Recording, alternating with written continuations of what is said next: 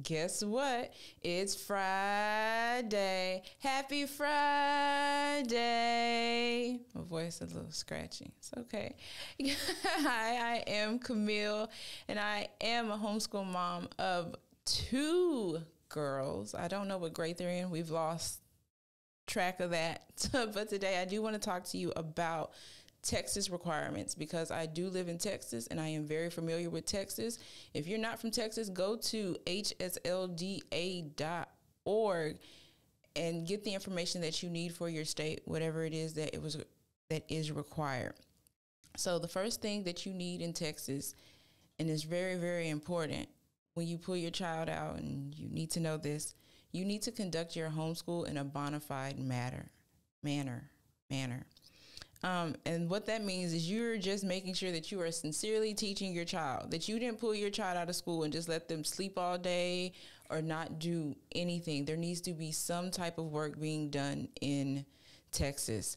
So with that, the next one is have visual curriculum. So, of course, that goes hand in hand. Now, I know we think of curriculum as you buy these big purchases that has the reading and the math and the language arts and the grammar, all that's included. That is curriculum. But curriculum is also just reading books, having textbooks, having workbooks, worksheets. Movies are a part of curriculum. If you go on YouTube and you find documentaries, if you go on any streaming service and you look for a documentary, that can be used as curriculum, because you can take from it and pull from it and write out, even on a piece of paper, what you want from your child. What happened in this scene? What happened in this scene? What animal did you see, or what animal were they talking about that had 4 legs and had stripes and it's orange? Like that you can build your own curriculum like that. So have a visual curriculum. You don't have to go buy all that boxed stuff. So next up, there are some basic subjects that you need to focus on that are required in Texas. And it's amazing that it is not a lot. So the first one is reading. So I talked about books. You can use simple books. You don't have to use a textbook. I kind of stay away from textbooks. I use living books, as that's what Charlotte Mason talks about.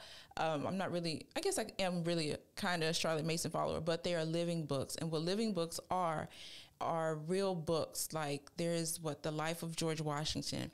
There's Up From Slavery, which is Booker T. Washington. Those are examples of living books. So you take those, and once again, you could pull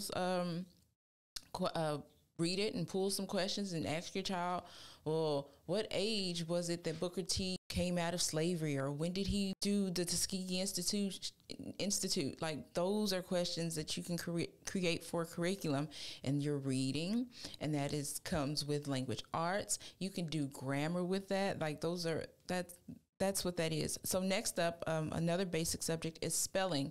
Your child needs to learn how to spell in Texas. So you can find a lot of spelling books. I'm going to do a separate video on letting you know how we do spelling, because we don't do it how everybody else does it. But they need to know how to spell, grammar, parts of speech, using the correct verbiage. For grammar, can your child speak correctly? Not using ebonics, not using the slang that is used today. Can they speak efficiently, and can they write efficiently? So next up is mathematics. You got to know how to add. You got to know how to subtract. You got to know how to multiply and divide. And those are the basics of math anyway.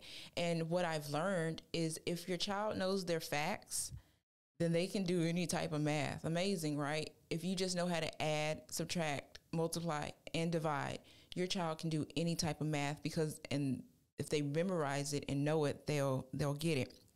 So math is really important, because of course you do have to go through life knowing how to count. The last one for the basic subjects to focus on is good citizenship. Now, good citizenship used to confuse me, because I was like, oh, we have to go out and we have to volunteer and we have to do this and this and this.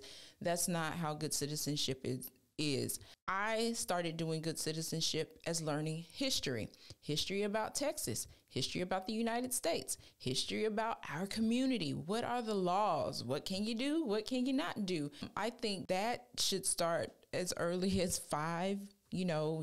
Respecting others' property, having manners, that's good citizenship. Helping others, and that does not just involve volunteering. Helping others, like when you're going to the store and it's a pool door, you see somebody behind you, keeping the door open for them. That's good citizenship. Back to manners, saying thank you, please. Oh, that's good citizenship, right? And just learning about the laws of everything around you. So the basic subjects to focus on: reading, spelling, grammar, mathematics, good citizenship, and that is for Texas. There is no science. There is no, I can't even think of any, that's the basics of it. So I will talk about science in another video as well, but the basics: reading, spelling, grammar, mathematics, good citizenship in a bona fide manner. Make sure you are really teaching your child, putting something in front of them that really is valuable for them to learn about whatever it is that you want them to learn or whatever it is that they would like to learn. And having a visual curriculum, having books, having worksheets, having something where they could read to you. Movies are in that as well. So those are the Texas requirements.